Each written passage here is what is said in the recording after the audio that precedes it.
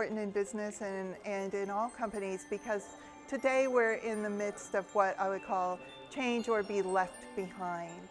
Companies that don't continually innovate their products, their services, the way they do business, the way they market themselves, the way they brand themselves are likely to be left behind because the rules of every game that we're playing today in business are changing so rapidly.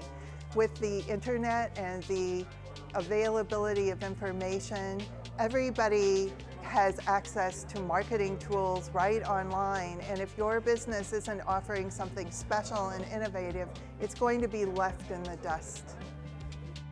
One of the things that's very interesting about changes in the business climate, only a few years ago, creativity wasn't valued in the business world. Today, all of the major business schools are offering courses in creativity. Headhunters or people who are looking to fill executive positions are finding that creativity is the most sought after trait in their prospective CEOs or executives. What's really interesting today is that we're finding out more and more about how the brain works and how the brain is operating in the creative process.